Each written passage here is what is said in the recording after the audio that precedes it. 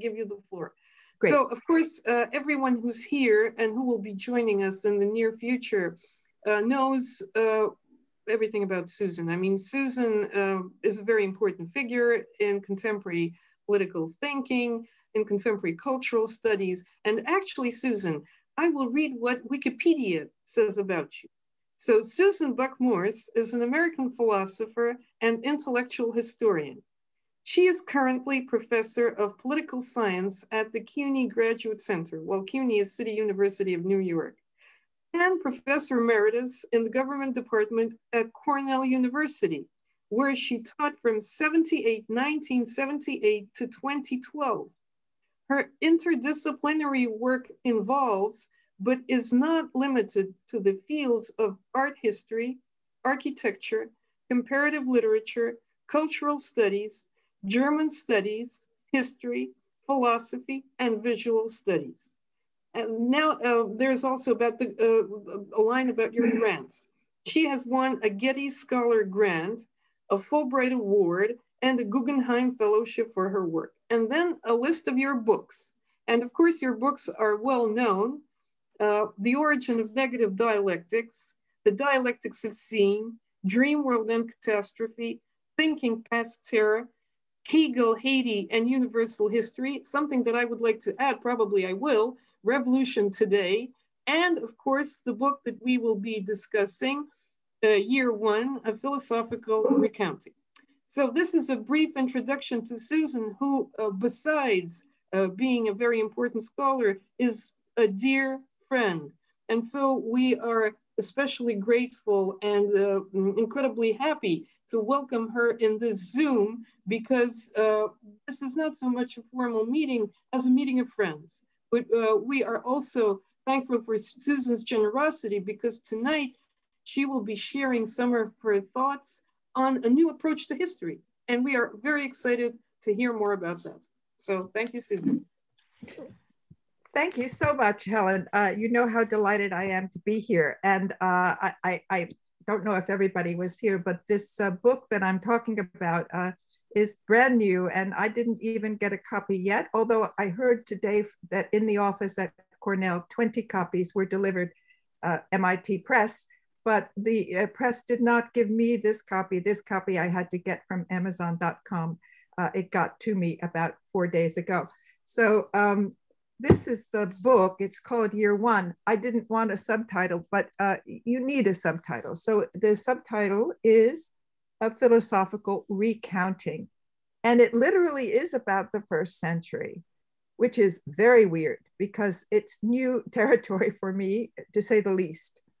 And I don't know why I felt it necessary to go back to the first century, but it seemed that it was fine to say that we were finished with Eurocentrism, or that we were now beyond this.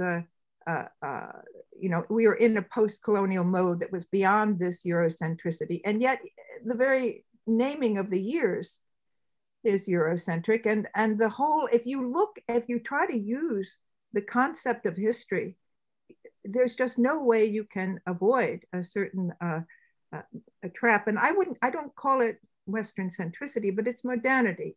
And it's the kind of modernity that is very familiar as well in Russia, because the Soviet experience was an experience in modernization. And so time had to move quickly in order to get to the level of industrialization that was commensurate with modernity. So, I mean, this is something that structures, if we think of it in a kind of Kantian way, structures our thought and our understanding, is maybe something we have to really get at a very deep level and put into question. Because, so this is just a little sentence that I wrote some time ago. It's not in the book exactly like this, but anyway, in writing Year One, I had to give up categories of understanding that dictated what could be seen. So critical awareness of Eurocentrism or Orientalism or racism, sexism, colonialism. That wasn't enough. The forms of research, the conceptual frames were all wrong. Research findings kept spilling out, rebelling against even our sophisticated critiques. Central was the problematic of the very category of history. I mean, try to put content into the concept history. It's really hard, because if you wipe away history's secularizing, scientizing, sequentializing, chronological sequence, right? Schema of understanding in a Kantian sense, you are left without a compass. You don't know where to go in time. The moves to turn history into temporalities or historicality or historicity are not sufficient because they work backward, formulating alternative concepts and then applying them rather than listening to a past. And this is my point. The past, if you actually pay attention to the past, were the best of historians, and not the philosophers like Hegel, but the historians who actually deal with it, yeah? What you find is that the past doesn't have any interest in entering our conversations, whether our mainstream conversations or our critiques. The past has no interest in us. It doesn't care about us. And that's kind of depressing, because we like to think of it as our past, particularly if we could think about Russian history or European history or someone else's vertical slice of history, as if it belonged to that collective. And I am suggesting instead that vertical slices of history are totally distorting of the past, and that we have to somehow develop in this era of universal situation, whether it's viruses or climate change or the other situations that seem to be rather universal at the time, that what we have to develop instead is a communist inheritance of the past. It doesn't belong to anyone. That you could see that already I'm in trouble with a lot of people. How do you have a state like Pakistan or Israel based on a common inheritance of the past if there is no common inheritance of a vertical slice of history that makes your past, if in fact you allow that past to belong to everyone or no one, right? That, and also you're in trouble with some parts of the African-American identity movement. You're in trouble with that too, because the idea is not that there's this separate situation, right? But that there is a shared situation. And so feeling that politically is our reality, the idea of the book is to write to a we, an us, right? A collective that is alive today. That's the only requisite you need. You have to be alive as a reader. And as I die, then whatever readers are there, it's their history, right? So there's a way that you privilege, and I have a quotation, which I will put in here.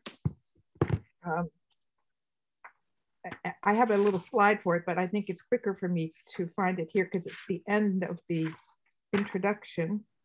So the collective that is addressed in this book is a generation, just as those who lived in the first century experienced a reality that all of us do not share. So we alive today have our time in common. In the context of the stance taken in this book, all of us are descendant of survivors in history who have witnessed, suffered, and perpetrated history's horrors. we have that in common. One way or another, the mothers who bore us escaped annihilation, giving to each of us a year one. And that is no small legacy to share. We have that in common. We're alive. I mean, that's like sort of dumb, but it's where I start, So I'm speaking to people who are reading, and not to future generations or in response to my forefathers. I mean, the whole idea of forefathers is, quite frankly, very sexist. It's father to son, father to son, father to son, and a lot of knowledge is passed down in that way. Now, I wanted to pick up on one other thing before I start what I had sort of planned to say, and that is this idea of a practice. Philosophy is a practice. That seems to be a theme for you all, and I see it in Marmarashvili's work, and have a kind of accord, a kind of sympathy with this approach. So this is Marmarashvili from The Problem of Man in Philosophy, and he's talking about freedom. He says, freedom cannot be expressed verbally. It is something that is done by man. Freedom is that which is created by freedom. So this is what I understand as a philosophy of praxis. And I want that to be understood, because this book is not about the content of the first century so much as the doing of history. So, for instance, year one, it's supposed to be, if it's about the first century, Jesus is supposed to be part of it.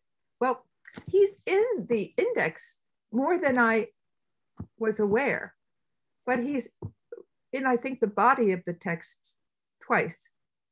I mean, he's just not a big figure if you're a person in the first century. It's not a big figure. So we have to let go of it as having its importance only as the birth of Christ, because I cannot believe that Jesus would have said, "I am year one." He never said that. It's not in the New Testament anywhere. I mean, and you can't imagine anything about this, anything we know or even imagine about this character standing there saying, "I am year one." One person did that, and that was, of course, Augustus as emperor, who called himself Princeps, the first. He was the first. Time belonged to him. And political leaders do that. Stalin did that as well. They claim time for themselves. It's an act of appropriation. So that is kind of where that begins. And so the idea is that I have a hard time. I hate this thing that we're supposed to do in all of our writing. I know you have experienced this. You're supposed to write a 3-line abstract of something you just, 400 pages that you just spent 10 years doing. Okay, here is the 3, now you have it, right? Here are the 3 lines, you've got it. No, because the book is about the practice of reading it. It's a book that's supposed to surprise you as you read it. And so it's hard for me to talk about it. One thing it's not is a new model for the first century. Now we really know what it means. No. It's simply a way of considering the construct of the first century against the grain in order to rescue a certain kind of truth. And I get at this truth through a method which I call translation. And here I do draw on Walter Benjamin, who is someone who's influenced me a lot. And I draw on the idea that translation changes not just the original language, but the language into which it's being translated. It works to change both sides of the equation. both languages. But for me, these languages are historically distant. And so what you have to do is translate between historical moments as opposed to the horizontal translation among words. So the idea is a method of translation as a way of dealing with the past that does not appropriate the past, does not say, this is mine, I decide what it means, but actually loses oneself in the past in a way that you come back then to the present with a very, very different consciousness of time. So that's the attempt, you know. So whether it is achieved or not is a good question. Now, what I'm going to do now is share with you the screen that has a lot of pieces. Oh, also, the book is written in fragments. You know, it's kind of fragmented. So it goes kind of back and forth in time, sideways, World War II, right today, before, you know, it's all over. Putin is mentioned once, Trump is mentioned once, but so is Descartes, and so is Irigaray. And so, I mean, these people make appearances. They make appearances and then they disappear. You know, and then the next page might have Jesus, and then he disappears. In other words, there's a kind of freeing from this grid of chronological time, which incidentally is the inaccurate translation of the word chronos in Koine, which is 1st century Greek. Chronos is not chronology, you know, 1, 2, 3, 4, 5, 6, 7, but chronos is chronic. I don't know if there's a Russian word, but it means repetitive. So what's chronic is something like the seasons or life and death, or anything that goes in a cyclical and like a circle that moves in kind of repetition, as opposed to chaos, which is the temporality of change. And so these words are allowed to have their meaning that they had, which is not the meaning we give it, right? So this is the way you work with, actually you're working with words, but you're trying to figure out what do these words name in the 1st century. And to do that, you have to realize that truth is transitory. So I do believe that truth can be talked about by philosophers. I'm not someone who thinks that just to mention truth is a violation of everything that modernity has accomplished. Truth matters, it's out there. It's just hard to grasp and it goes away again. So every time you think you have it, don't hold on to it because it's going to take another form. It's going to be transient. And that's what saves for me, the idea of truth from dogmatism, right? So I open up philosophy to transcendence, which of course in modernity is made synonymous with religion. And that's wrong. It's not correct. I open it up to transcendence. And that frightened someone like Kant, because he wanted to stay descriptive, transcendental, you know, transcendental, but not transcendence, because he was afraid that equaled religion, which in his time did equal dogmatism. But that doesn't mean that just because Kant had to put aside transcendence, that truth remains true always, in all situations, for all people, for all time. And you know, Adorno was very sensitive to this. Adorno said, you know, the prejudice of philosophers is that truth has to be eternal. It has to be changeless. But it doesn't. It can only be, or only needs to be, temporary. So I think that will give me, that last line will give me a way into a certain place in my PowerPoint, which I'm going to share with you. Maybe it's going to work that way, maybe it's not, but let's see. share screen. Okay, share. Okay, now I have to find the exact line I wanted to use. This is badly done. Yeah, here it is. Okay, so this transiency of truth I consider really important. So I'm going to read just the blue part. These are just things I cut and pasted from the manuscript. So I take as accurate the one constant that Theodor Adorno allowed for philosophy. And here's the quotation, that there is no category, no valid concept that might not be rendered invalid at the moment when it is cut off from the concrete context to which it really belongs. So what that means is not, also for Adorno, is not, oh, truth is relative. So, it's only relative to a certain, no, truth changes its form. But it's the same truth. It just doesn't stay in the same place. So for instance, I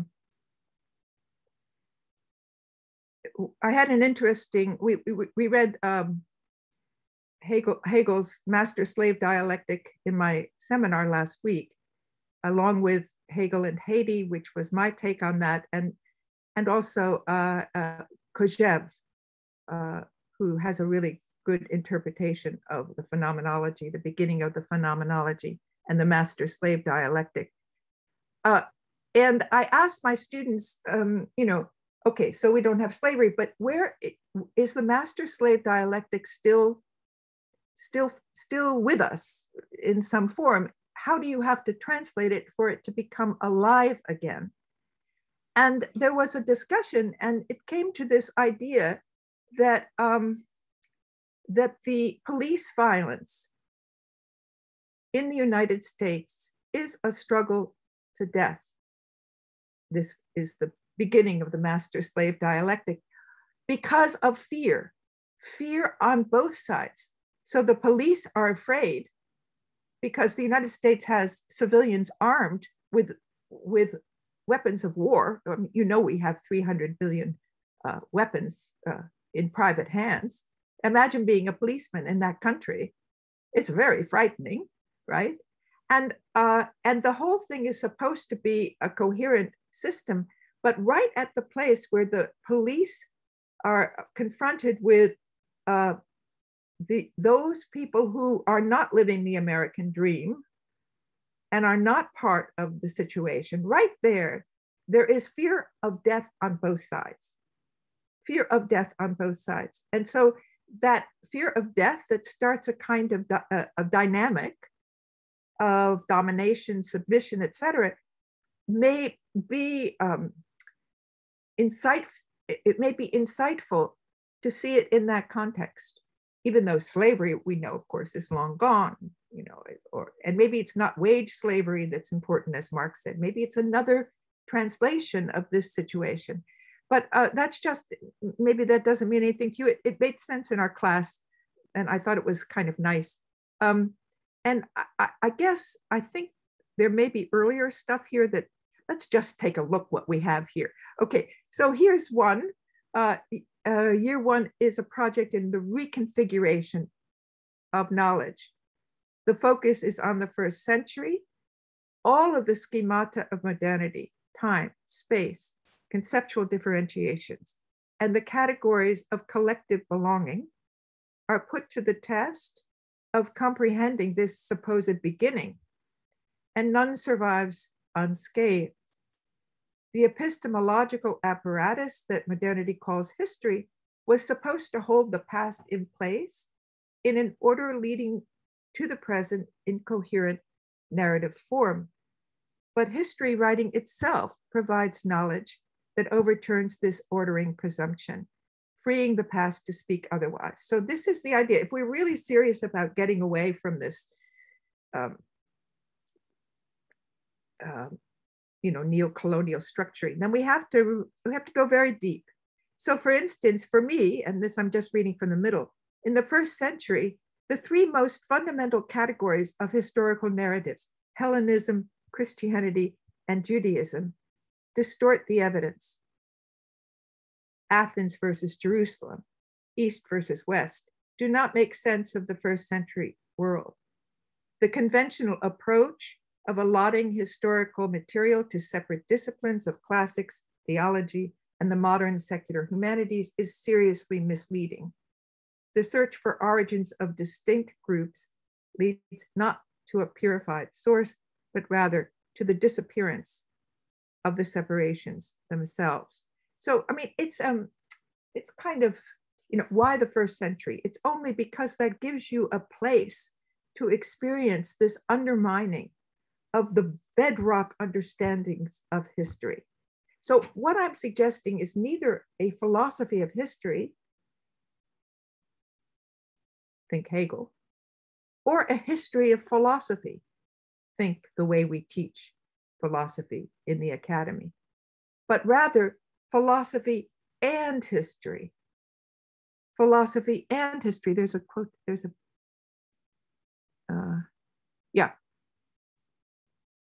So something new is being proposed, therefore, philosophy and history, present and past, in simultaneous arrangement. And then I say this task is difficult to describe in the introduction. You're supposed to give a summary of the book in the introduction, right? Then you're supposed to give it again at the end of the book as a conclusion, and my book does neither. I want to try to show it as a practice of reading. That's the aim. And the goal is then a communist inheritance of the past. Okay, so here in the middle here, modernity does not have the power to transcend entrenched differences on the basis of its own inventions, because the names of recent theoretical initiatives I'm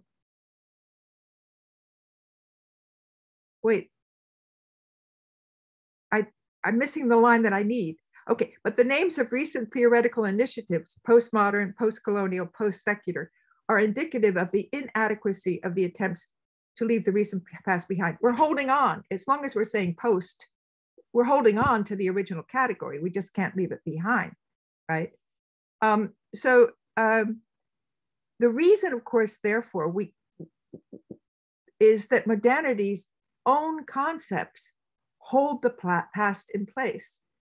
And so without letting the past, to liberate the past from those concepts is to allow a different configuration of knowledge.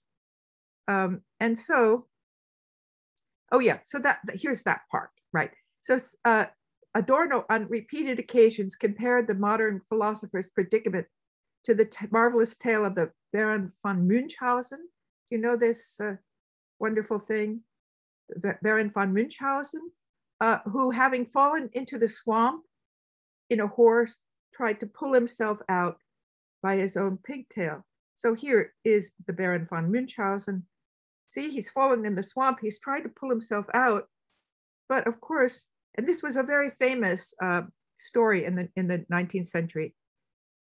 Of course, the thing is, in the story, he does it. He succeeds. It's taxing, it's tiring, but he makes it. He gets out. So, but this is, in my estimation, the problem of trying to rescue ourselves from the present post condition by using the concepts that got us into the swamp in the first place. That's the idea. Okay, so now I'm going to just move ahead. Yeah, because this is the part that maybe Alec can respond to, because this first part of the second chapter was published in the journal October, and it is this method of translation, and I'm not going to give that whole thing because I've already talked a little bit about it. So how then are these two forms of knowledge, history and philosophy, to be connected? And the idea is to use the idea of translation, And then translation is like there's a whole mess in there that we won't get into because it's long and complicated, and I promise not to speak too much. So the idea is that other philosophers, particularly those from the non-West, have recognized that translation is a process intrinsic to philosopher. So there's one guy, Souleymane Bachir Diagne. He is a professor at Columbia University, and he's from Senegal, and he's Muslim in origin. And he refers to philosophical translation as lateral universality. Philosophy, he says, can only be universal if it moves across differences. It is distance that constitutes philosophy. He's talking about linguistic distance, that is, a philosophy in one culture and another, but the claim might be applied to temporal distance as well. And this is from another philosopher, Polish, Jewish, English writing philosopher, Agata Bielek-Robson. And she writes, the only way to reach universality is horizontal, never pretending to abandon the realm of particularity. The way leading through translation, making various languages clash, marry, meet, befriend, mingle with, and confront one another, right? So this idea of having to go through translation as a prerequisite of philosophy is something that other philosophers have noted as well. And it's the model, it's the idea. So in this case, it's us today trying to translate what historians have found out about the first century, which of course, the original kind of structures of history of the first century were dominated by Christian philosophers like Hegel. And he didn't know anything. I mean, it was because of Hegel that people have written good history, because he said history was the realization of reason in the world. So history became important philosophically to demonstrate the progress of human thought, right? But he didn't know himself very much. And particularly when it comes to Hegelian Hellenism, it's one of it's just really, really bad history. And so I use a lot of what the historians have found out that just makes Hegel's ideas totally mythical. So a lot of that takes place in the book. And I'm not going to go through the Benjamin thing and why, but Benjamin, it's really interesting. Because of course, Marx and therefore the whole Soviet experience also has this notion, yeah, this is interesting. Oh, never mind that, it's too complex, never mind that. The idea is, yeah, okay, we have to get there. So we have to say something about what's going on in this part of the argument. If you have this progressive notion of history, right, then the past becomes, you can throw it out, you can dismiss it, because it's somehow whatever was valuable in it has been preserved, and the rest of it is not important. And then, of course, you build this into a notion. This is the really bad thing politically, a notion that anybody living in 1917 who was not either Germany, great history Germany had, right, or the United States, that is, was not developed in the sense of industrial modernization, was behind in the race to catch up in history. So then the whole Soviet project became catch up with a form of development that now has led us to the Anthropocene problem of the destruction of the planet, right? So that was an unfortunate thing that happened, but it was based on this notion of progress, and Marx has that totally, but Benjamin doesn't. He really doesn't. And he never went for this idea of a childhood of earlier societies, or uneven development or anything of that nature. And so he allows us to work in a different way. And when I spoke before of fragments being put together, the idea here is constructing constellations out of past and present. So analogy, analogic replaces chronologic in the construction of constellations. And so my work is then the construction of constellations. I told Helen I had nothing to say, and now I realize that I've talked for 46 minutes, and I don't want to talk too much. So I'm not going to talk about the specifics, just kind of tell you that it's all about music. Music is really important. Music is crucial. Musical ratio, hearing philosophy, hearing it, that's very important. And I think I will get to, this guy. This is Coltrane, and a jazz musician of some note in the United States, who had a notion of music as a transcendent, something outside of us that we tried to capture. And that's very different from the romantic notion of the artist as the creative person from whom come these great things. No, even Einstein thought that, ideas came from outside, right? So this is the idea of the transcendent, which you're able to access, maybe if you're lucky. So that's where Coltrane comes into the picture. He's with Philo of Alexandria. Then we get into this whole on, very, very important in a philosophical sense, but we're not going there right now. We'll just have this picture. This is where the Philo of Alexandria chapter ends up. This is, I think it's really interesting. If you look at like Adorno and Horkheimer, they were so critical of the mechanistic treatment of knowledge that determined modernity. But we're out of that and we're into something else. This is, there's a new kind of microscopic optic technology, which allows us to see stuff. I mean, remember the old days when in order to understand a butterfly, you killed it and pinned it onto a piece of paper. Now you put up a camera and you watch it do its thing, right? Well, this is the same thing that's happening here. This happens to be a blastos, that is the beginning of actually life and the separation of cells. And you watch it, right? And it's kind of beautiful. So aesthetics and philosophy come together there. Okay, so that's from my husband's lab. Now we move to, okay, now I'm going to take you very quickly,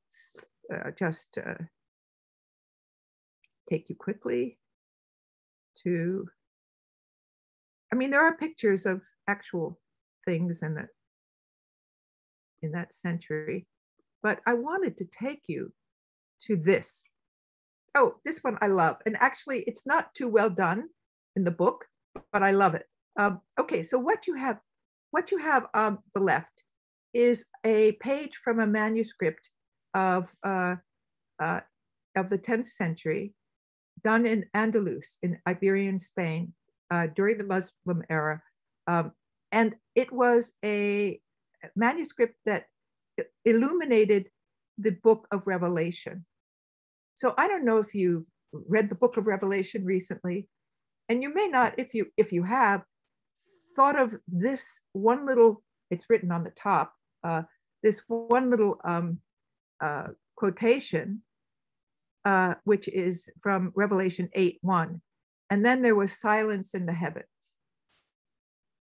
And this is the way the illustrators did this. And here is the same, exactly the same, in a ceiling painting on the top of a cave church in Lalibela in Ethiopia. This was it, right? I mean, I love that. But then I also love the fact that the next line in the book of Revelation is, and then there was silence in the heavens for about a half an hour. Now, everybody doesn't like that, half an hour. What's a half an hour doing in there? It's such a arbitrary, no, because telling time in the first century was that there were 12 hours in the day, but they could only be seen on a sundial. And consequently, hours of daylight were shorter in winter and longer in summer. So a half an hour would be shorter in summer, would be longer in summer than in winter. But the beauty of it is that halfway in the day always would be exactly 12 noon. The sun would always be just overhead. In other words, you have to totally give up your very mechanical notion of a half an hour in order to understand the revelatory significance of this. It's complicated. Anyway, so then the next one is the problem. The problem is not so much the Bible. The problem is when power takes over. This is Constantine. You know, it says, I won the battle because the Christian God was my God. That's the beginning of the end of anything progressive that could come out of it, right? So anyway, it goes through, just to show you the fragments that come together, the last days of Pompeii, which was a way of depicting the, because it's 79, it's in the first century, right?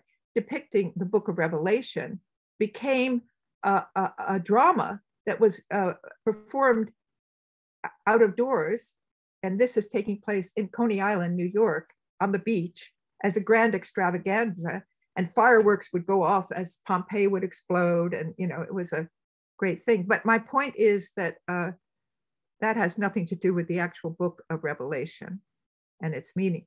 Okay, so, oh, this is also very beautiful, right? You know this wonderful, wonderful set of drawings by Blake that illustrate the book of Revelation. So we're not going to go through any of that here because we don't have time. We don't have time. But then there's a whole thing on women, and I think there's something else. Oh, no, I don't think I'll do that.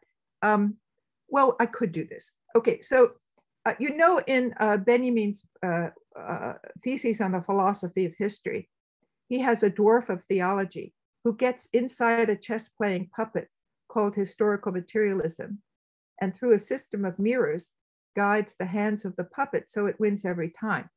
Now, a lot of people say, oh, this proves that Benjamin was a theological thinker. But if you think of truth as transient, then you have to realize that in the historical context of Stalinism, in which Benjamin was writing of theology, was writing,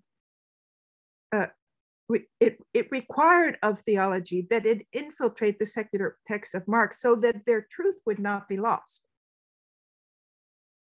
In other words, the truth, there's truth in Marx's text, but Stalin destroyed it with the ABCs of communism. And in order to keep it alive, you have to infiltrate at that historical moment these texts with theology.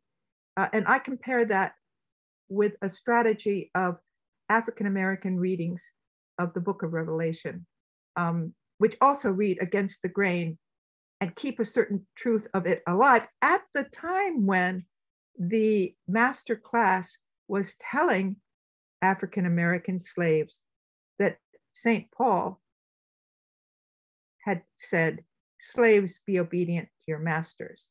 And St. Paul is really important because if you're just a European philosopher, you know that St. Paul is the darling of Slavoj Žižek and Alain Badiou. Paul is the good guy, but don't tell that to an African-American, right? Because that is, Paul is the guy who was read to them in order to keep them in their place. So, so the idea is to allow for the transiency of context and temporality of philosophy without turning it into relativism. Because the consequence is not relativism, but as Adorno said, from the first moment that he realized as a teenager, the importance of the idea of relativism, the relativism of truth, that doesn't make truth impossible to articulate. It absolutely tells you that that is the relative context in which something is true. But you have to give up the notion that truth, to be truth, has to be eternal.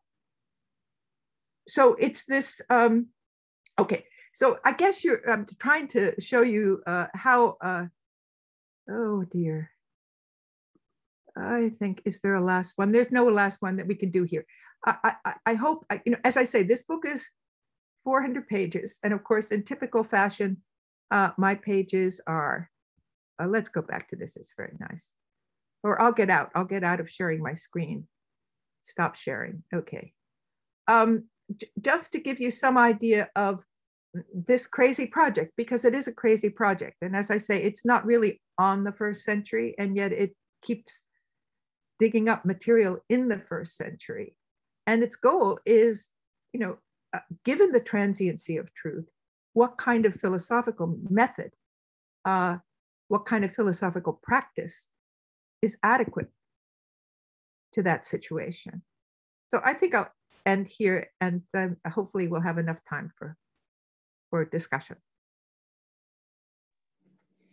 Well, thank you, Susan, very much. This is very exciting and somewhat complicated, I must admit, because sometimes an example is telling of the method, but still, I mean, there's a lot to discuss, and so maybe there are some questions coming from the audience, or right away some remarks. I mean, I would be very happy to hear people speak up. So, ladies and gentlemen, this is your moment. Please.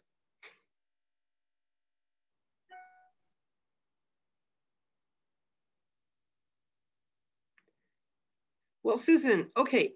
So while everyone is still thinking, I think I do have a question. You said you worked in terms of constellations, the Benjaminian constellation, which brings me back to another concept of his, namely that of the dialectical image. Right. Yes, and this is a difficult concept, and again, it's taken largely from his theses on the philosophy of history. That's just for some of you who might not be aware of where it comes from.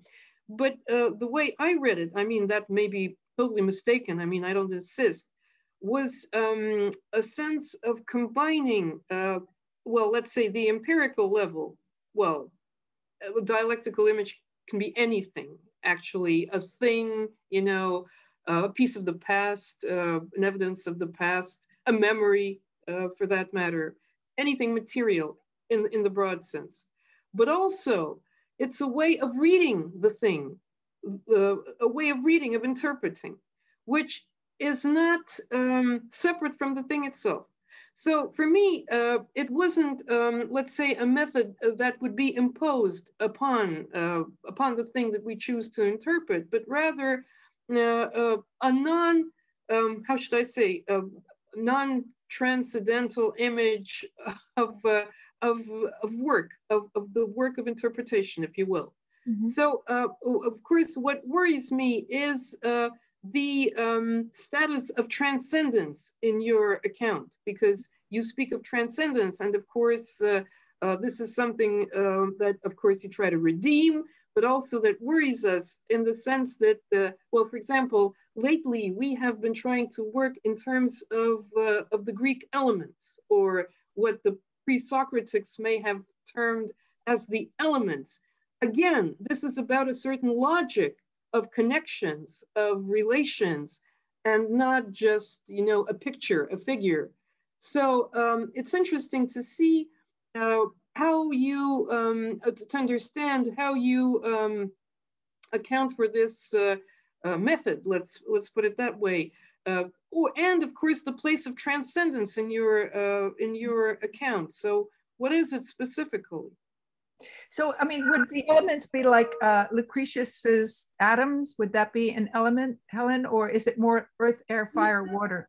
No, it's air, fire, water. It's this other thing. It's more like a certain logic of elements. And what Oleg likes, I mean, I've been actually going through the English translation of his text, and he likes to speak of a mixture of elements, not just, you know, fire, water being separate from each other, but changes or transformation taking place at the borderline, where the elements meet, where they mingle, where they mix, and so on. He can speak for himself.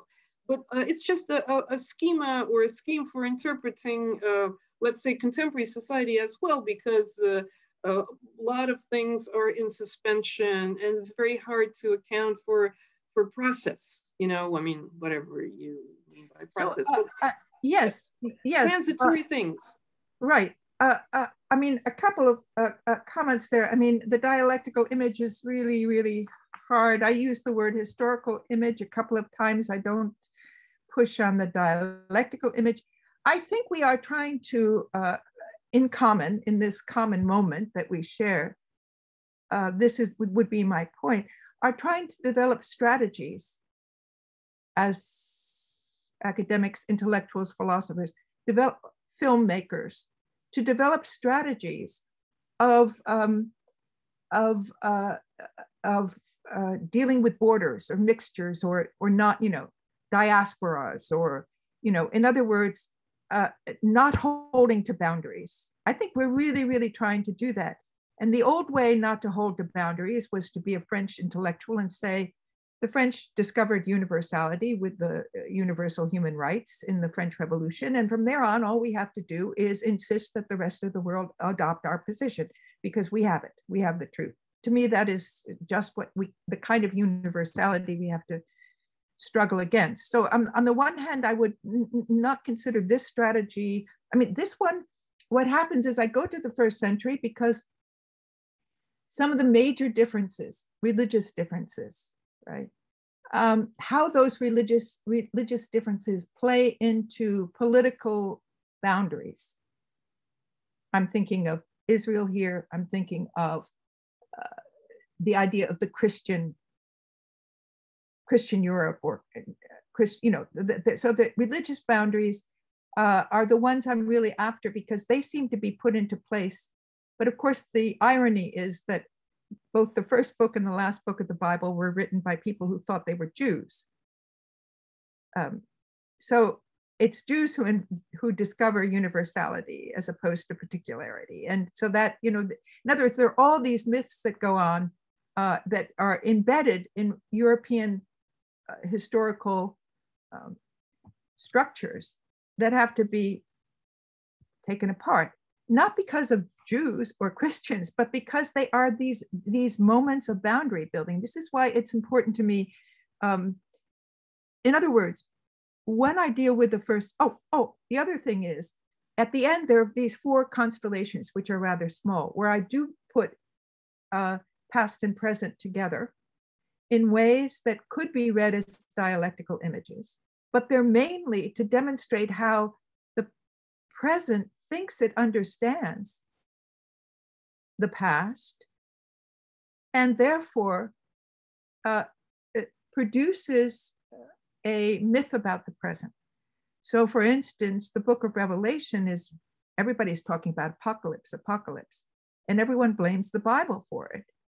But if you look at what the Bible is saying, it's not what those who appropriate it for the present, either as critics or supporters of the idea of the coming apocalypse. Both of those are wrong.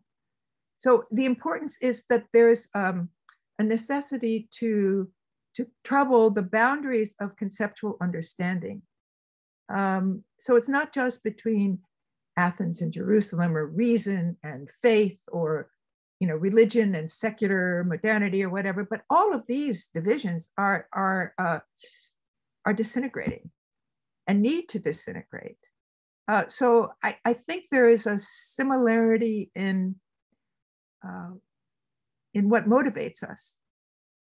And that's important, because it's not important for everyone to say, yes, now we know that there's a transcendence and the truth is transitory. No, but it's a project which allows these things to be helpful for getting us out of the present impasses.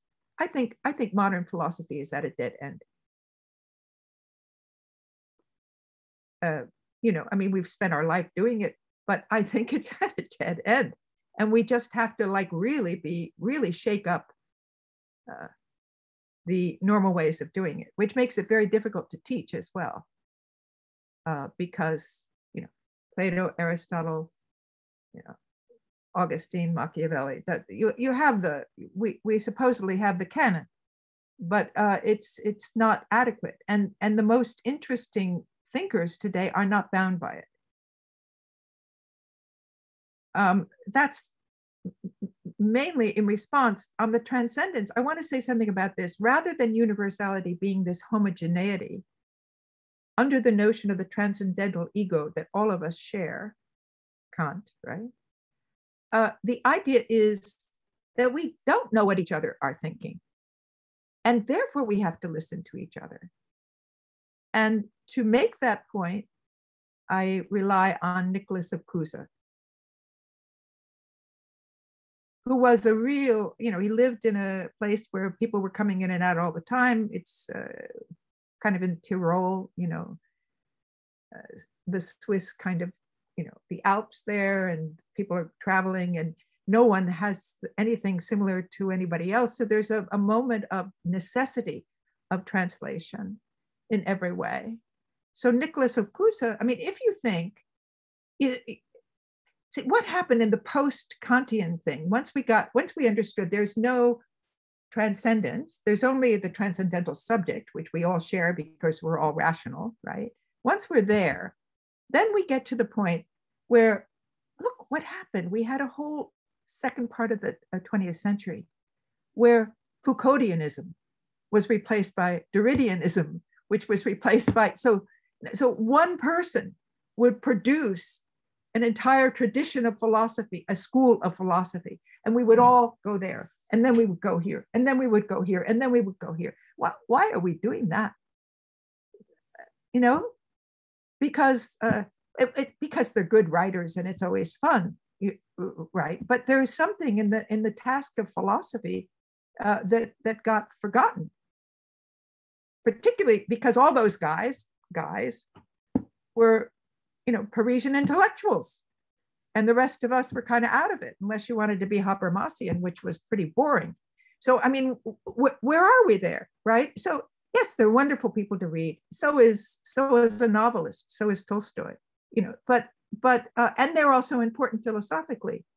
But I think philosophy allowed itself to be too deferential to modernity's own traditions.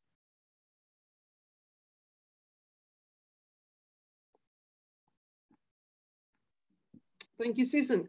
Also, I wanted to say that if someone feels like asking a question or making a comment in Russian, we can always translate. So I don't want you to be put off by the language barrier if it exists. And hopefully we will hear something from Oleg, who has been working on slavery. Susan, can you imagine that? He has been developing the concept of slavery. So you Wonderful. see, this is another point of overlap, or overlap, exactly. Of convergence. Yes, of convergence. That would be yeah. Exact. So, well, we have to think slavery. We have to think slavery because we live now. This is the point, not because we both studied Derrida or somebody, right? No. Because we live now. Oleg, go ahead, please. Go ahead. You are muted. Звук, Олег, звук. Звука нет. Да, вот теперь есть. Thank you, Susan, for interesting lecture. And for me, it's very difficult way to combine two ideas of Benjamin, idea of translator and idea of history. Because for me, it seems for me that uncombined ideas. Oops, sorry. I have a couple of questions. First about Benjamin, about task of translation. translator. What does it mean to use this text in relation to history in past, and how we can use this text as a methodological tool? For me, it's a big question. What does it give us something new in relation to other attempts to reconfigurate history and past, such as Nietzsche's genealogy, for example, Heidegger's anti-philological etymology and his destruction of being, and Foucault and archaeology of Foucault. It's first question. And second question about you're trying to create a kind of method to work with past and history. Do I understand you correctly? You're trying to create a model, a theoretical, a methodological egalitarianism, like in your book, Hegel and Haiti. It's second question. So those are really good questions. The second one first, Hegel and Haiti, that book, it ends saying universal history begins again somewhere else. And my answer to my own end of that book was to begin it in the first century. But to me, it's the same book as Hegel and Haiti. It's the same book, the same method maybe, almost. And then, so the word "and" is important. Here is history and philosophy. There it was Hegel and Haiti. And is my favorite word. And incidentally, it's just fascinating. I mean, but you see also, this is where I get like hung up, like Benjamin did, on these little facts, right? He found these little things. He thought they were so interesting. I think it's interesting that 73% of the sentences in the last book of the Bible begin with "and." Wow, isn't that interesting? Why did they begin with "and"? Okay, is the Koine word for "and." What that is in structuring the book, which is a totally incoherent book when you try to make it obey rules of logic. There's this "and." Well, that would be, you see, my saying, okay, I can tell the story of the book of Revelation based on translating it into totally comprehensible modern terms, either as a critic of the book or as a supporter. But I can't explain why all the sentences, it's not true of any other book in the Bible or in the New Testament, right? Why they start with "and." I have to really think, what does it mean to start these sentences with "and"? Now, granted, that's not an image. It's a word, but it's a word that must be naming something. This is where I try to distinguish in that methodological thing between the concept and the name. In other words, the concept starts floating on any place. So my thing that upsets me is when students write a paper and they find governmentality. It's the answer to every problem. It's the magic key, because they read Foucault and now everything's governmentality. And then they read someone else and they have another word, that solves all problems. No, the development of that concept came out of a specific text with a specific content. And that it's not clear that concept can live and float around, right? So this is the necessity for translation. The concept pretends to float around. As Nietzsche says, there can be no history for a concept. He says that a true concept can't have a history. It absorbs its own history, right? But a name has to have the referent. And that's why I like names. It has to have the referent. You can't, and so the task is to ask yourself, what is being named by the use of and to begin all those sentences? What is being, what is being said? Because I don't know. It doesn't make any sense to me. So I have to think outside of my categories. And then I have practice in crossing boundaries. And I have practice in analogical thinking as opposed to a kind of chronology which says the modern interpretation is the most advanced. I have to actually try to figure out what's going on there that I don't understand. What's going on when an hour has a different number of minutes in it every day. Wow, I mean, that's amazing, right? I mean, think what you're trying to get someplace on time, and it really is hard. So in other words, if time and space, if all of the things that you think are constant are undermined, then you, I call it a kind of liberation. And then suddenly you're free to put pieces together differently, to think without these constant categories of comprehension or understanding. That's the effect, or hopefully this practice of doing this kind of work gives one that liberation. And then anything might happen. It's the liberation from, and the last line of the book, which is the one that actually our friend Ritus likes.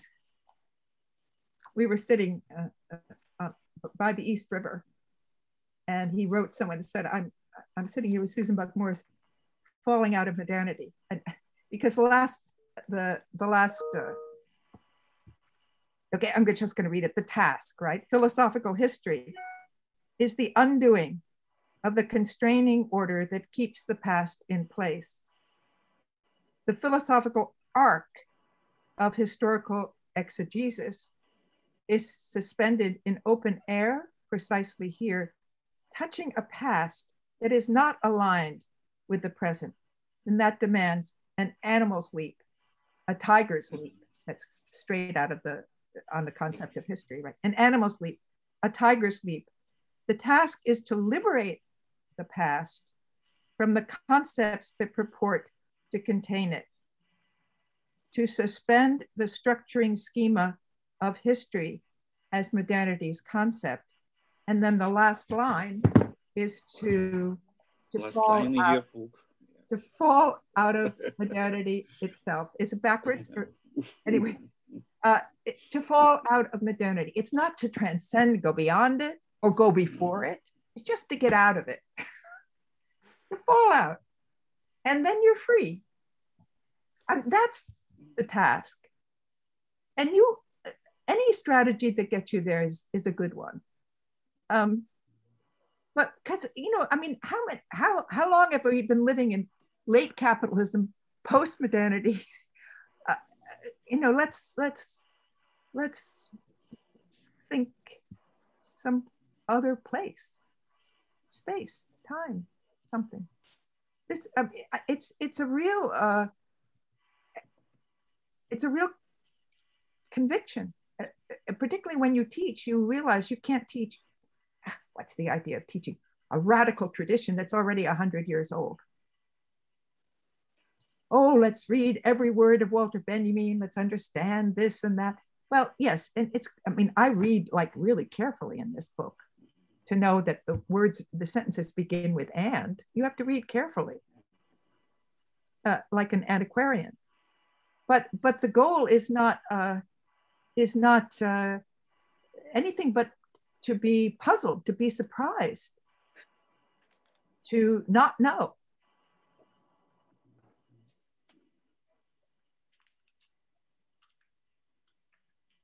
So I think we're doing the same thing, Oleg.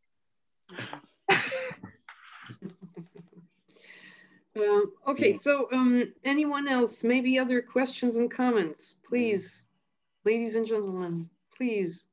Please. Please, don't be shy. I see some friends that I haven't seen for a while, like Dasha Barishnikova, who is in Germany now. Oh so my gosh, maybe, look what, yes. This is huge. This is huge. Yes, it would be nice. Oh, also I got a long remark in the chat box. But maybe Dasha speaks up first, and then we will go in for the question. Excellent. Hi, thank you, Susan, for for me, very fascinating and very inspiring talk, because the things I'm myself dealing with recently seems quite similar to what you are talking about. And I think your method could be helpful for me as well. And I'm looking forward to read your book. Question, comment, and thank you very much. It's good, Dari, that this happened, but tell me, give me your question. I mean, about your work. The most inspiring thing for me was that your book is written in fragments, and I'm studying fragmentary literature. And my question is, how to interpret, how to analyze this type of literature, this type of prose, this type of artwork. And your idea about constructing constellations seem very familiar, maybe, to me, because I'm trying to do some, not similar, but at the same, trying to walk at the same direction. And the idea that you can look from present to past with searching for some kind of constellations also speaks to me. It's interesting, isn't it? Yeah. Yeah. And another of my questions was that perhaps we should look not into the content of some text, but into the way they are written, and into the way they are coming to the problem they speak about. Well, this is it. I mean, I think that's, you know, so that's why method, for instance, I teach Walter Benjamin, but I teach Benjamin as method. So it's the way you do it. It's, you know, it's the practice. This is what I'm thinking is perhaps this notion of practical philosophy. It's a practice. It's a practice that we have to invent new ways to do. And so the ones that we think are right, like eternal truth or coherent, non-fragmented presentation, they may be just all wrong. And so experimentation then becomes crucially important as well. Experiment. I'm so glad, Daria. I'll be happy to read what you come with, and Helen will send to me. So thank you. Yes, thank you. Susan, here comes a lengthy question from one of our participants, whose name is Alexei Irkiev. So here's the question and the response, actually. Thank you very much for your interesting report. Unfortunately, I don't have a webcam and microphone on my home computer, but if possible, I would like to ask a question via live chat. Don't you think, Susan, that history exists and makes sense only within the framework of a civilization of readers who rely on the same metaphysical, philosophical narrative? In the audiovisual civilization of modern technology, I'm referring to McLuhan, and a multitude of lifestyles, the integrity of history breaks down into parts that are not connected in any way. Someone freely chooses Christian story, history probably, and someone Harry Potter. Of course, I exaggerate a little. This is, in a sense, the end of history. This may not be a topic for academic discussion, but there is a strong sense that media production today represents a serious competition for historical knowledge in mass consciousness. Today, history is a puppet whose movements are controlled by a dwarf. A dwarf is something like the lack of a whole and coherent history, same as story. Liberalizing history means anything goes? Question mark. So this is just great, just great. It's long, so yeah, okay. So I'm totally with you that the idea of history, which is it's really a modern invention. The history that we think is second nature to us, it's an invention of modernity. I mean, it was Sartre who said that history is our myth in modernity. Okay, so and you have, of course, the notion of a civilization of readers. I love that. He didn't just say a civilization, but a civilization of readers who rely on the same metaphysical, philosophical narrative. I think that's right. And I think that the breakdown of that coherence has a source in, I love the way you're putting it together with modern technology, because I'm looking for more philosophically aware discussions of the new media and what it may be doing to thought itself. Yes, but where I would begin to maybe move the discussion a little differently, the idea of freely choosing a Christian story. Yeah, that could be one response, but it's not a response for philosophers. They can't freely choose. We are bound by the fragmentation of coherent civilizational narratives. That holds us prisoner. We have no choice but to respond to that. So the end of history then is the beginning of something else.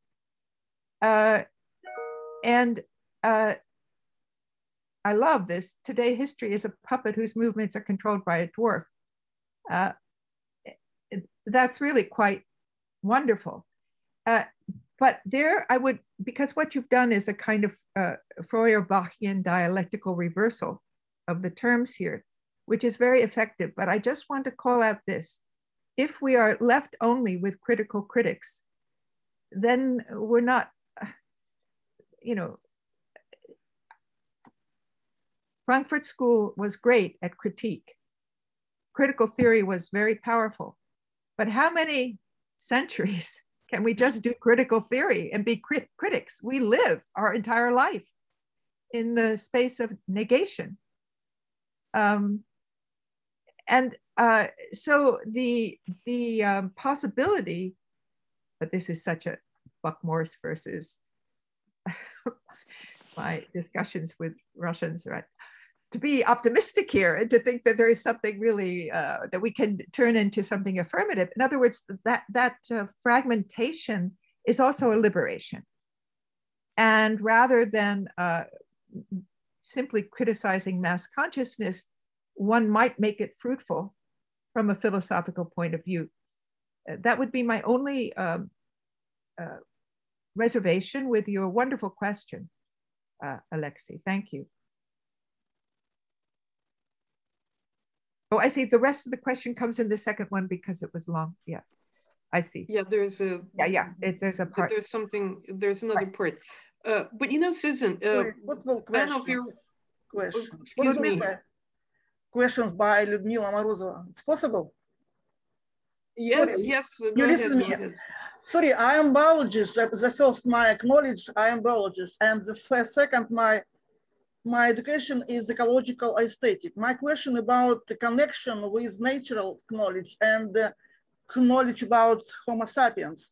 We see that nature about knowledge about nature, small communication with knowledge about Homo sapiens, and it is a very long time not effective communication, these two types of knowledge. And this time we see big crisis in civilization, you see? And we must weigh effective, not effective, we must weigh decisions, this very important problem in our civilization. Thank you. Yes, how culture play, sorry, thank you. I totally agree. And that theme, I think, is one we must confront. That's part of our generation. This is the idea that there's this kind of communist space in which we operate. But the argument that I make in the book is don't blame John of Patmos, the writer of the book of Revelation. Don't blame the Bible for the mess we're in. You know the Norwegian philosophy and the structural linguist by Arne Næss. Arne Næss, nice. It's deep ecology. Can you, Helen, spell it for me or something? That? No, I don't know it. This is deep ecology, how my opinion, it is knowledge which connection the nature knowledge and the maybe linguist and philosophy. And we know that you say United States America had the American branch of deep ecology. And the big discussion deep ecology in USA. Thank you. So yeah, I mean, I think the Anthropocene, this whole awareness. I mean, this goes back actually to the other book that Helen mentioned, Revolution Today. I mean, to me, the big dilemma we're in. I mean, if you want to talk in dialectical terms, right? We have a global society. It's one that gives each other COVID, one that ruins the planet ecologically. And one that also has this miraculous way of being in the same time and space, regardless of time and space. So some of the best things and some of the worst things are about this new era. But it does mean that that it's an objective universality. It's not a universality that's imposed by civilizational hierarchies.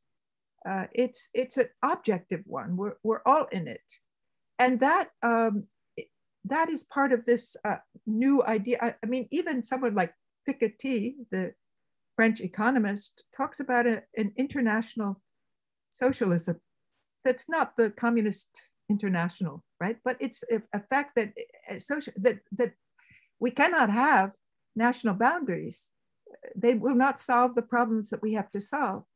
So this is a crisis, yes, but it's a crisis that demands a sense of responsibility that neither the scientific approach that says, oh, we will solve all problems, we will have solar energy and everything will be fine, or the religion person who says, oh, God will take care of all of this. No, this is a real crisis.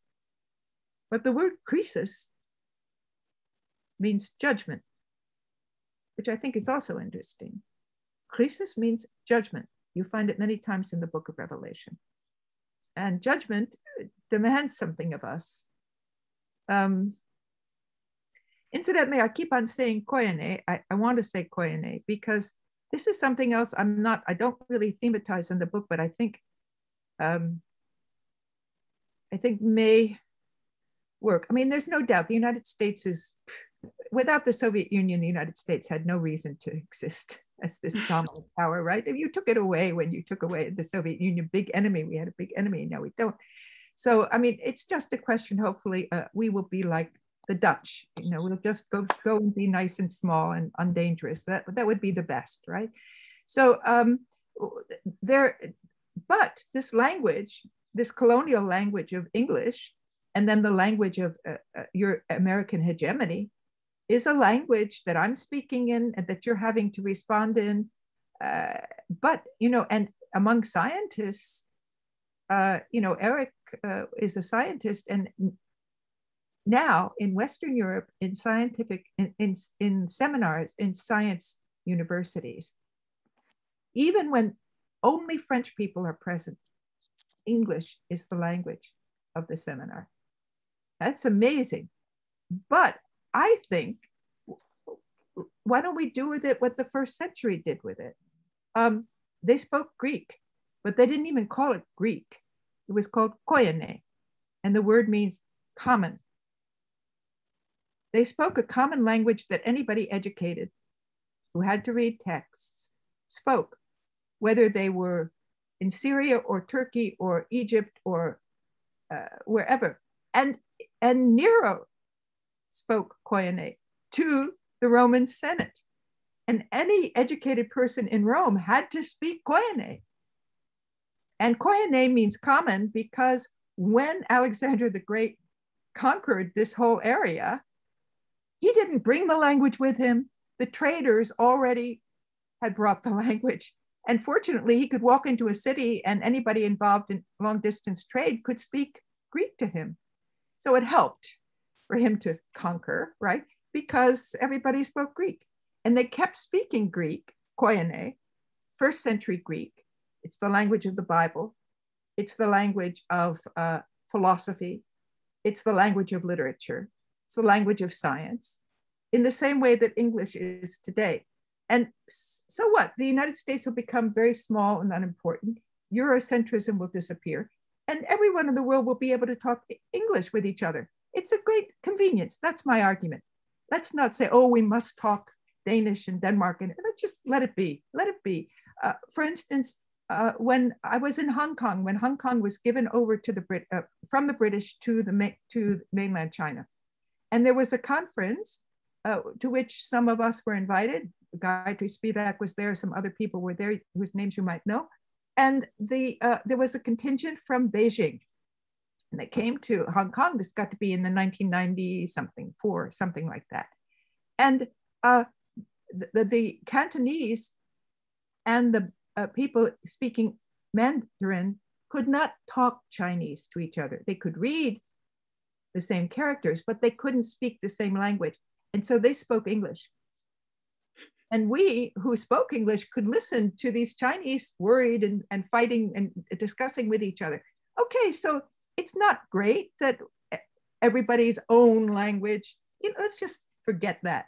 The first century forgot that.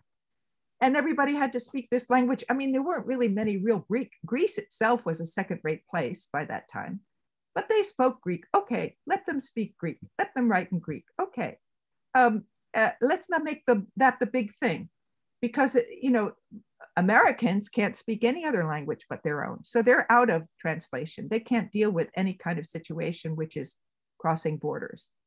So there's no sophistication there, right? So it's an advantage. It's the same way in the first chapter I say, okay, we use AD and BC. We use BCE now, before and it's common era. It's not Christ. It's not before the Christian era. It's before the common era, and common, of course, is the word koine, right? Common era. Let's just be common. Let's be communists. Let's have a common inheritance of the past. But let's not say, oh, I insist on only getting on an airplane if it's telling time in my culture, because it's impossible. Just let it go. Just let it go. So that's my hope, that we can just do that. Because if the French, my God, the French, can, in a room full of French people, speak English because it's the language of science, then we can do it too. And obviously, it doesn't mean that you don't also write in your own language. And then the task of actually translating, like Helen, I mean, you have no idea how important Helen was to all of Western philosophy in the last quarter of the 20th century, because she translates. She produces that translation. So translation is at work there. And anybody who's having to work in more than one language is skilled in translation, is skilled in analogical thinking, in non-identical similarities, in mimesis, not as just copying, but creatively reproducing. and that is for me exactly what we all have to be good at doing. I mean, like, for instance, a person who actually translates finds certain things in Benjamin's idea of the task of the translator that are clear, and other things that are just crazy, right? Which is all right. But the idea is you're always trying to cross borders. You're always trying to get on the other side and to get out of your space. For 10 years, from 2005 to 2015, I was part of a group that, Helen, you came twice. You came to Peru and to Baku. And we went around having this dialogue of civilizations. It was absurd. You know, who am I as a spokesperson for Western civilization with someone who shows up in the room who's a spokesperson for Baku civilization? It was a crazy thing. It was a way that people traveled. It was a bit of a, I wouldn't say it's corrupt, but it was, what would you say, Helen? It was Eurocentric, maybe. For sure.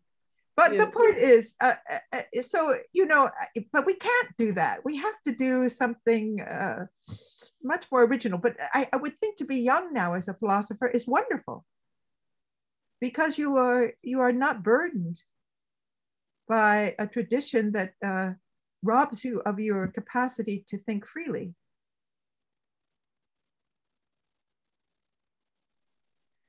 And with that said, Susan, we should listen to someone who is now very active in technology, in the theory of technology, I would put it that way. And I'm referring to Nina most explicitly.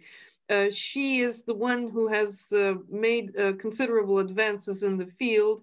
And in fact, I must commend her for her very good article in our glossary of a time of pandemic. She chose the Greek word metexis for it. So again, it's about mixing, mingling, combining, and I hope she will say a few words from, you know, her own angle, meaning that she has a very explicit approach that she has developed over the years. And the floor goes to Nina. Thank you very much, Lena. Thank you. Thank you very much, Susan. It was very interesting to hear your talk and your comments. Actually, I would like to ask a question. Maybe it's not very appropriate, I don't know, but it's a bit difficult to imagine the whole book because you presented only some fragments and you did it quite quickly. It was very, I would say, fascinating to hear. But I also from my present studies, I would like to ask if there is a sort of place for something new in this book that you were talking about today, about the year one. So you talked about repetitions, about analogical thinking, about reconfigurations, combinations, constellations, and maybe there is also, maybe you could comment whether there exists a place, not a place, but a kind of field where the new can come out, something like this. So is there a theme of new thematized in some way? What a good question, Nina. Who I started writing down your last name and came up with organizator. Sorry, this is from another institution where I have students, so I can't change it. Sorry. It's okay, so but I thought, what am I writing here? And then of course I saw this. Okay, so Nina, yeah, well, the new would not be a break the new would not be like tabula rasa or a kind of apocalyptic end or beginning or whatever. The new would be the freedom to not put things in a certain order. That would be the new, to open up to enter a space where you're not supposed to be. That's the first thing, right? I'm not supposed to be in the first century. I know nothing about the first century, right? So I'm not supposed to be there. So the new is, okay, I'm not supposed to be there, but look at this word "and." Isn't this interesting, right? So and then of course the people, if you read, I have like all the books in the Cornell library, which you can imagine, Helen, are a lot, that deal with the book of Revelation, and no one's interested in the word "and," you know, so suddenly this is new for them too, if they ever bother to read my book, that I'm talking about "and." So in other words, your very ignorance, if you have to be respectful of other people's work. This, I really, I work very hard to have integrity in my research. I don't use it for my own purposes. Well, I do in a way, but I pay very close attention to the fragment, to what it is. I count the number of sentences that begin with "and," right? So there is a yielding to the object, to put it in Benjamin's words. You yield to the object with respect and integrity. But then you do it in order to free both the object to a new interpretation or a new circulation in contemporary thinking. You do that for the object and also for, you know, maybe the idea of transcendence, which is not, I mean, it always was thought after Kant that as long as you don't claim transcendence, you will never have, never develop a philosophy that will be compatible with fascism, right? That's one of the myths that, you know, that's not true. So in other words, one has to, so the new is that you don't have to play by the rules. The new is that you have to be very disciplined in your work, but not in the boundaries of your thought. I don't have a discipline. If there was a questionnaire about who is the most well-known political theorist in the United States, I wasn't on the list. And yet that's my field. I teach in political theory, but it's not what I write about.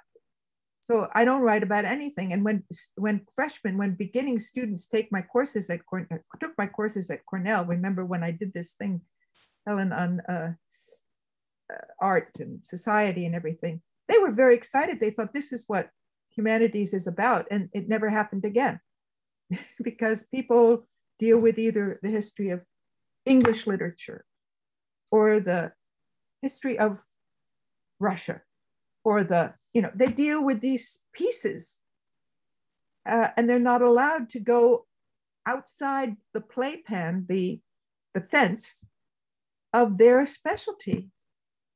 And it's very, and of course, one of the good things about the first century is no one stayed inside their fence.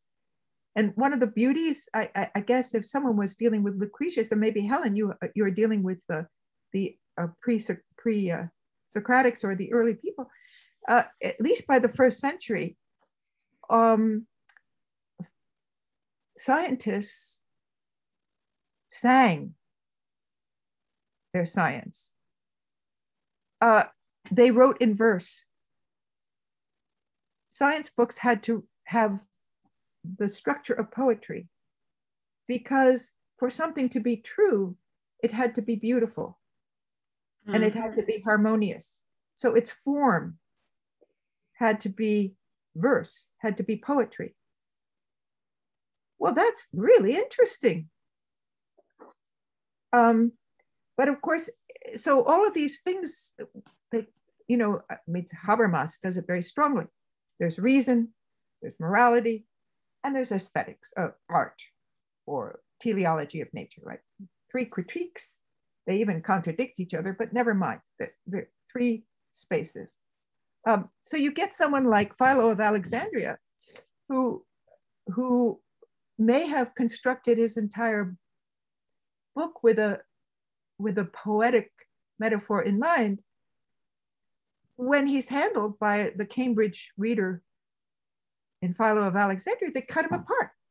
Philo's religion, Philo's allegory, Philo's morality, Philo, you know, they do these things. They cut him apart. But why? Because already you violated him. I mean, I think it's wonderful that poets, that, you know, I mean, and even, well, it's too long and too detailed, but you see the point. I mean, all of this suddenly, when you realize, oh, the and is important, oh, this could be important, it just takes you, it just makes you think, okay, I can't know it. I mean, this, all right, last thing to say here, very important. Where did I get such an insistence on this? It was in the Soviet Union, because it was during the time of the change when, because I came back, remember, Helen, and I taught Marx to students in the university, right? Because they never read Marx as Soviets, because Marx's own writing were only read by philosophers. But Marx was taught to them through Stalin or through Bukharin or through some other mediation. And they never read the really fascinating Marx, right? You weren't allowed that. And this way that we make topics safe for people who are not experts is precisely wrong. And the other thing we have to do is we have to admit when we don't know. When we don't know. Ignorance or, you know, lack of knowledge is not a sin. So it struck me, it was a shame. And it was funny to read about the commodity in Moscow when people were just getting Snickers bars and other wonderful things, McDonald's hamburgers, they were getting commodities and they had to read about it. And I was helpful in first chapter of Capital. So, you know, in other words, we can't allow religious leaders to teach the Bible. That's really bad because they're very simplistic and misleading. You know, so, but I use, it's a little bit of a trick because I use the first book of the Bible and the last book of the Bible. First book of the Bible by Philo of Alexandria, the first part of the century, the first century. And the book of Revelation was written in 96, so at the end of the century. So I use this as a way of kind of, it's an arbitrary way of lining things up, but it allows me to start with an order that has nothing to do with the way history is normally told. I don't know, it scares me. It scares me because this book is, I mean, I started going through as the word Christianity, and I thought, oh my God, if they read, it has a lot of entries saying Christianity, mainly to say that Christianity is not important in the first century. Now, a lot of Christians don't want to hear that, you know, the first century has nothing to do with Christianity. That, you know, I could be really leaving myself open for a bit of scandal. So sometimes I'm glad I'm just sitting here safely with my books in wonderful Ithaca, but and only coming out to speak with you. Thank you, Susan. Well, you know, Susan, we had a plan of ordering your book through Amazon.com. I mean, I don't know if it ever arrives, but Amira, my mom, says I have to read the book. You know, she's very interested in the first century, and there has been some writing on the topic here. You know, atheistic writing, basically, an undermining of Christian ideology or things like that. So now she wants to have a panoramic picture. I'm sorry for breaking in. I think Nina wanted to say something else. So Nina, please go ahead. Thank you. I just also had a small commentary on some media studies, which I was making for some years. And it was interesting to observe how they were moving to some, I should say, poetical metaphors in the end. So they were studying machines and devices of, I don't know, of the 15th, 16th centuries, and they were describing how they work.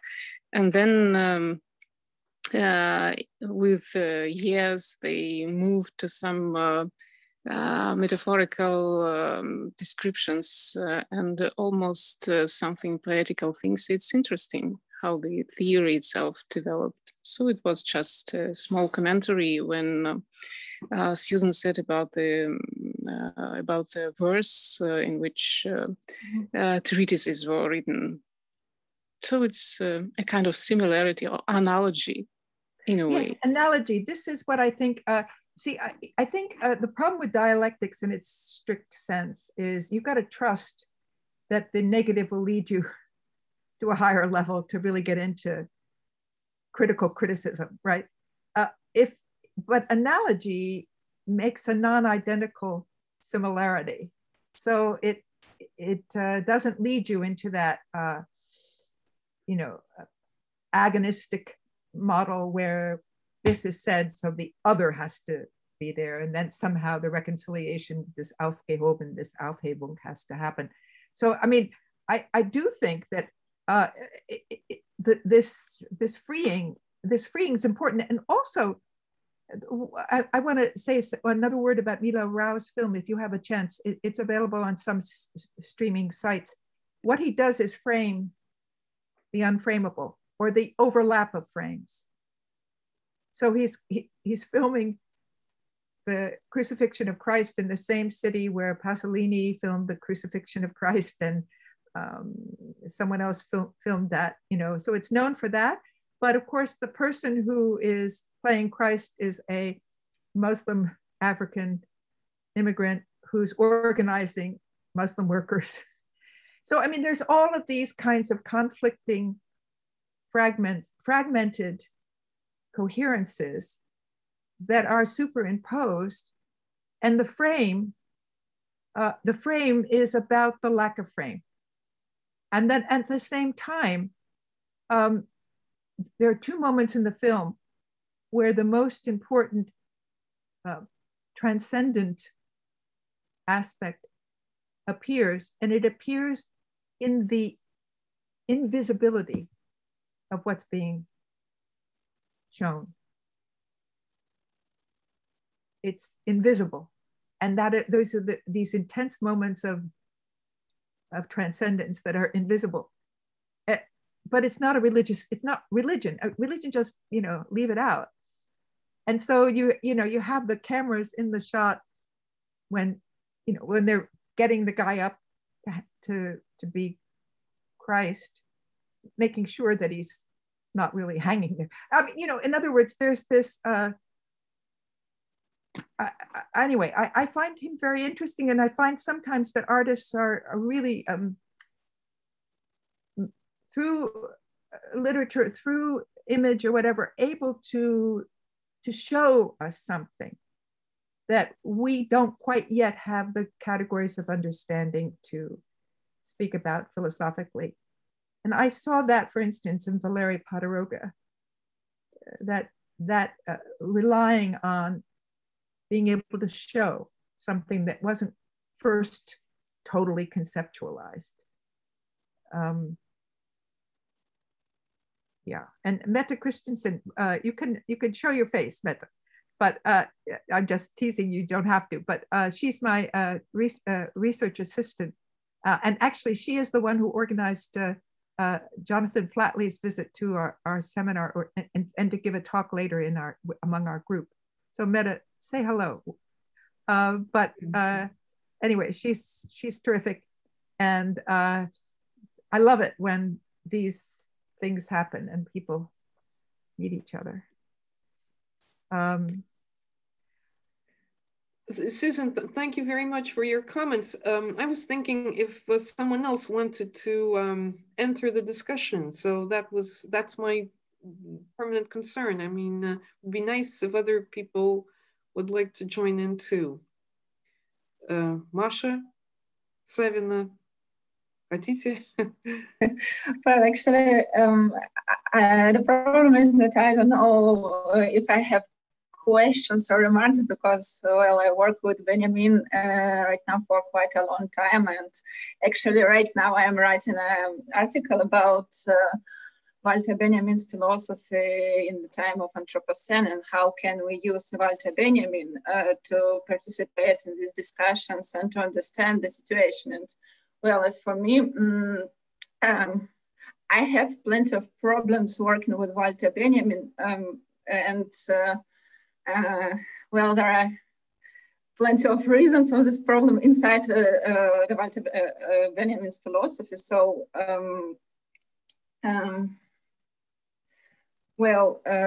because, it seems to me that the idea of progress and the critique of progress is in the center of his philosophy, but at the same time, he just transforms the progress into the catastrophical progress. So it's like this the line of history is still here with us, but it's moving in a kind of a catastrophical way of development. And what Walter Benjamin proposes is like, it's not the opposition of it, but it's just how can we work with the material of history, which is like the ruin of this great project. And so in this way, my question could be, well, about your book. Is it also like in Benjamin's philosophy, the ruin of huge huge building, yeah? And if yes, then of which one? Yeah. Oh, great question. And I would just start by sort of saying that I do think that the transiency of his historical moment is really important for interpreting what he's saying, because he is writing this at the worst possible catastrophic moment. And what's interesting then, and where the translation would have to happen, it seems to me, is between that situation, the situation of fascism, the situation of Stalinism, the situation of World War II, and you know, and his own incapacity to physically survive. That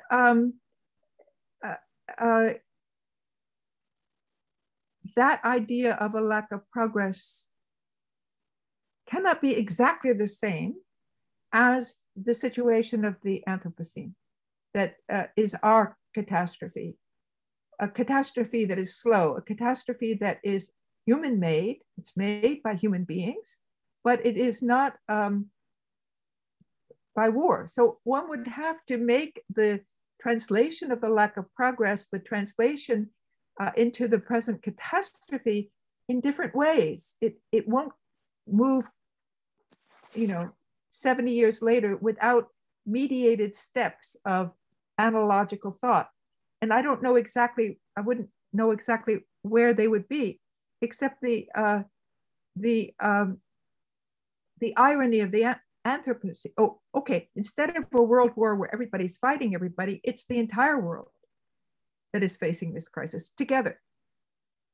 And so that is one part that's different. And it's demanding a totally different relationship to nature, not one of domination, but something that I think also Ludmila was talking about, a very different relationship to nature.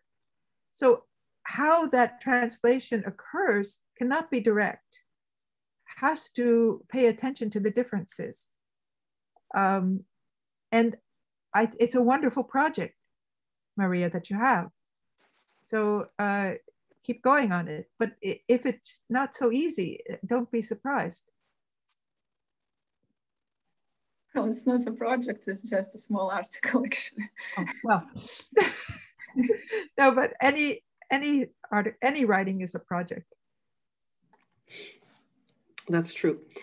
Susan, we have been here with you for almost, well, actually for 2 hours. So I don't know, are there any questions? Maybe there's a remark coming from Anna Kornelskova, whom I see on the screen, maybe, hopefully. Yes, because, well, of course, we're very happy, but also a little bit intimidated. We haven't read the text, we should. Just one thing that I have to say before Anna takes the floor, an expose of your thoughts, of Susan's thoughts, has been published in the last issue of Sini Divan, and it has been termed, I mean, the piece has been named History as Translation, История как перевод. So this is where you can read a lot, well, in a nutshell, on what Susan has been telling us during this fascinating Zoom. I agree with Nina, but also we look forward to the book itself. So Anna, please, here you go.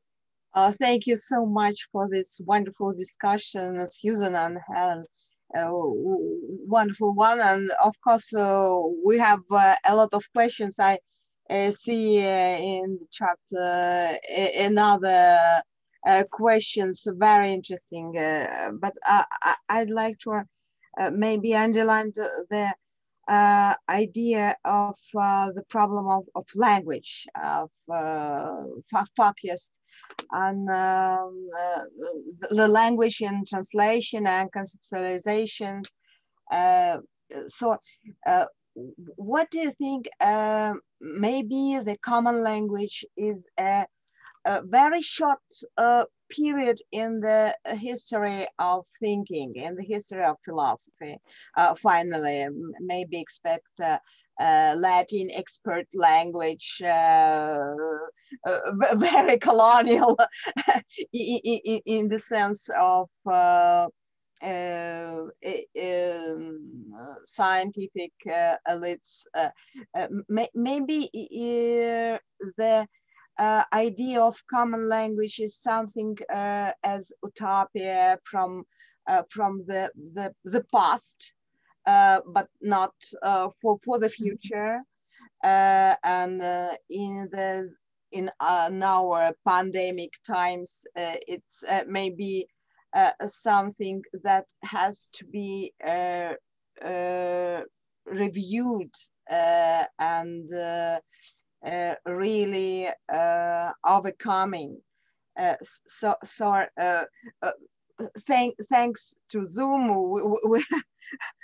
we have the wonderful opportunity to meet each other and to discuss in common language, in English, for example. But finally, the national cultures and national philosophy are encapsulated in their own research, in their own language, and no one is now pretend to be a common language. For example, it's not only about English.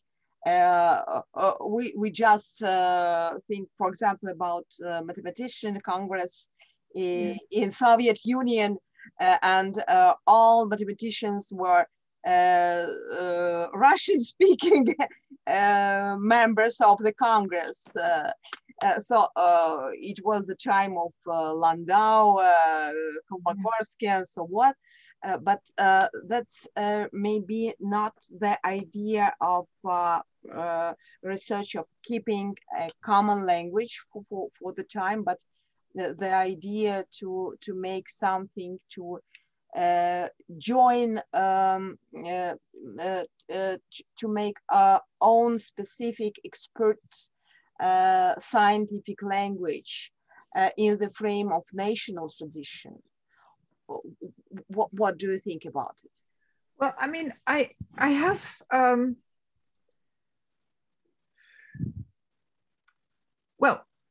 let's talk specifically about Russian. When I was in Tbilisi, right, where other languages were spoken, Russian was the language that people wanted to speak, right? And they had other traditions, etc., but Russian was the language that gave them access to a larger world, and young people wanted to speak Russian. So I think the advantages of communication with others, it's very important. And I don't know, like, for instance, I come to Russia in 1990 and Valery Podoroga is talking about Adorno or Benjamin, or, you know, I mean, what does it mean that we have our separate cultures? Well, it's not that we have them, it's not a possession, it's that we create them. And it seems to me politically that national boundaries are not, cannot be defended. I could not defend national boundaries given the political problems that we have. So yes, of course, national differences, but of course, you see, this is a problem. Of course, I'm speaking English, of course, you know, and it's easier for me.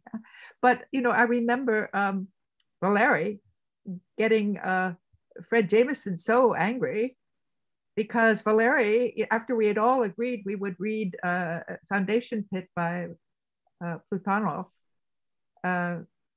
for our common text, or Dubrovnik, Valery comes and he says, no one who can't, if you cannot read Russian, you cannot understand what's being said in this book.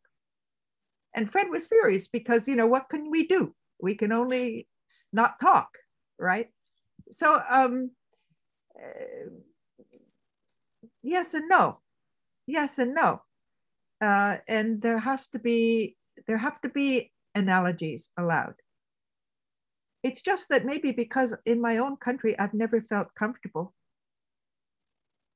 at home in supposedly my culture, my national culture. So, and I think that most intellectuals have that problem of homelessness. They don't feel that they fit right into the national political scene. And so I don't think,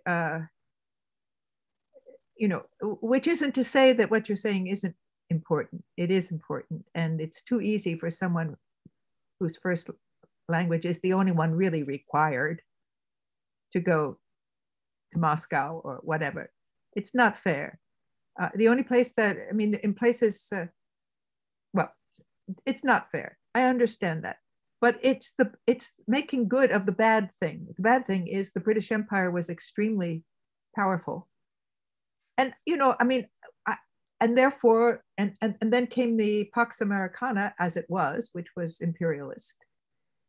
So it's what we've got. So, you know, I just think we have to deal with it. I mean, the other thing, of course, is we could all learn Chinese, and the Chinese would be fine with that. The interesting thing is, though, that the Chinese academics are being sent to work. For instance, the group came to try to enlist me to do something with China. And I said, but I don't speak the language. I mean, I didn't really speak Russian, but I tried. And I took it as my responsibility to take lessons and really try. But I couldn't do this with Chinese. And the woman said to me, oh, we don't need you to speak Chinese. We all speak perfect English. Yeah, well, that is, you want to see an imperial culture in the making? It's China right today, right? So they're being very cosmopolitan, but only because of, you know, there's a, and I don't think it's progressive to have one hegemony take over, whichever one it is. And I don't think that resistance to hegemony can be a national project, because neither Russia nor China nor the United States today has a government that we would like to make synonymous with our national culture. I would say that. And Alexei has another wonderful question. Helen, really? Read it. Yeah. Yes, another wonderful question. But politically, I quite agree with you, Susan. There's one thing that I wanted to mention, that although you speak English, you are Greek. Exactly. Yes. Exactly. My grandfather was Greek. Yes. So one more question. Maybe perhaps this would be the last question, because it's really getting late. I mean, here in these parts. So I will read another question from Alexei. I'd love to read your book, Susan. One more question. As you know, Zizek or Zizek, whatever, reversed the formula of Benjamin. He says that we must go through the experience of Christianity to become genuine atheists. Susan, what do you think we have to go through, so to speak, to become true historians? Some kind of skepticism or something else? What kind of conceptual experience do we need for this? Or is it conceptuality? Or excuse me, I think it should be read differently. Or is conceptually something that complicates the historical vision, driving it into the Procrustean bed of some speculative schemes? I apologize if I'm being a little naive and asking an incorrect question. So no, precisely, but it's written correctly. Or is it conceptuality itself something that complicates the historical vision, driving it into the Procrustean bread of some speculative scheme? And the answer to that, as it's written, Alexei, is absolutely, exactly my point. Good.